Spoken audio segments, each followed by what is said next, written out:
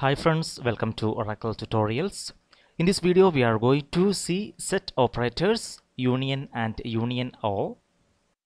The set operators combines the results of two or more queries into single result. Queries containing set operators are called compound queries. First of all, we will see union. The union operator returns all rows selected by either query. Use the union operator to return all rows from multiple tables and eliminate any duplicate rows. Yes, this is very important. Union eliminate any duplicate rows. When we talk about union, these points we have to keep in mind. The number of columns and the types of the columns being selected should be identical in all the select statements used in the query. Also, we have to keep in mind the names of the columns need not be identical. Now we will see the pictorial representation of union. Consider this is a table 1 and here we can see table 2, and here it shows the result of union using two tables. Better we will see the example. Suppose we have a table called football, and here we can see that football table data. Also we have a table hockey, and here we can see that table data. Here we are going to combine the result of these two tables, football and hockey. If we observe, we can see that the number of columns on both tables are 3. Also, all the column data type are similar on both tables. So here we are going to combine the result of these two tables using union. Here we can see that select star from football, union select star from hockey. And here we can see the result of this query. Here in this result set, we can see the first row is from the table football and hockey. But here we can see this union eliminates these duplicate rows and shows only once. In the same way, we can see the other rows.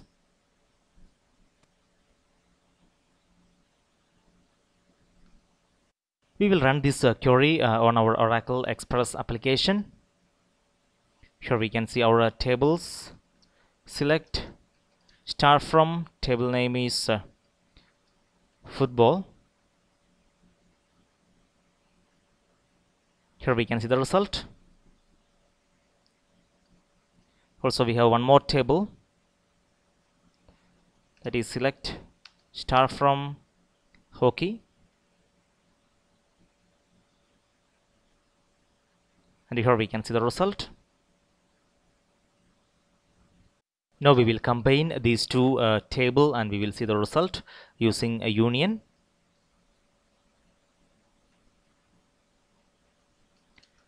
Select star from table name is football, union second table is select star from hockey, and we will run this query, and here we can see the result. Even we can combine more than two table also. Suppose we have one more table.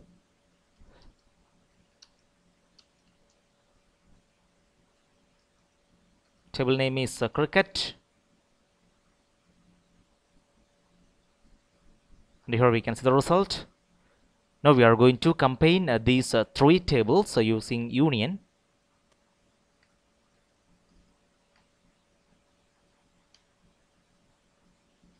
Union select star from cricket,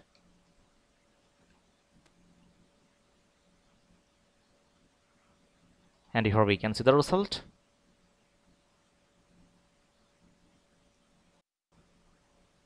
Now we will see union all. The union all operator returns all rows from multiple tables and it will not eliminate any duplicate rows. Again, we will consider the same tables, football and hockey, and here we are going to give the query select star from football, union all, select star from hockey, and here we can see the result. Here in the first table, that is football, has total 3 rows. Then in table hockey, it has 3 rows. Then after doing this union all, we can see we got total 6 rows in the result set. Here we can see how it comes.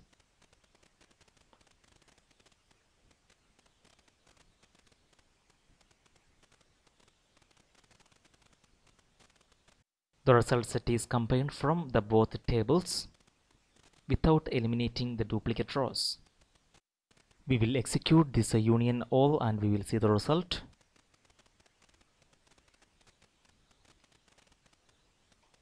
Here we will give a union all.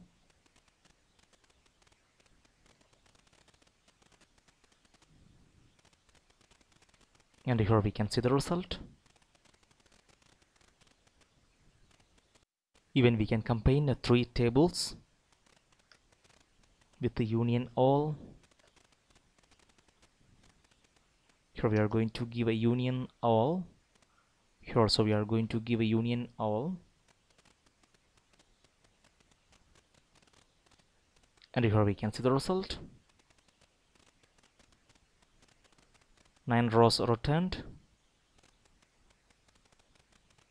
Here for these tables, football, hockey and cricket have the same number of columns, that is 3. Suppose we will consider one more table.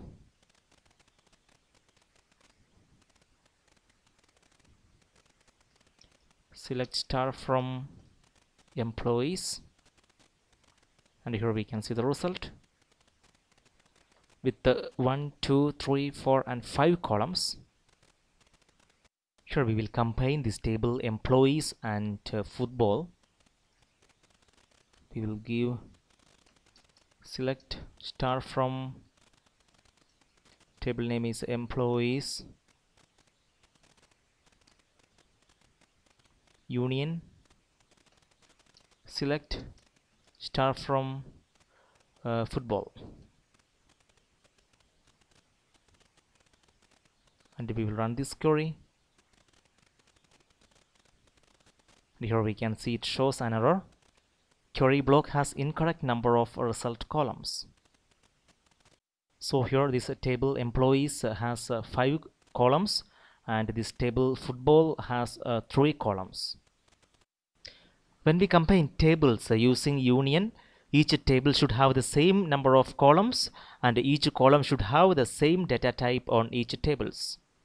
Here we will rewrite this query and we will run this union. Here we can see our table employees. So here we will use emp id, emp name and emp place.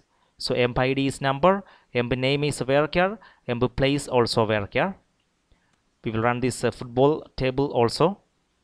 Token number is number, name is varchar2, section also in varchar2, right?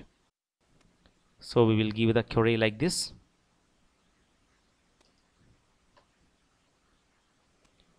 We will give select, then we will specify the columns from these employees, emp id, comma emp name, comma emp place.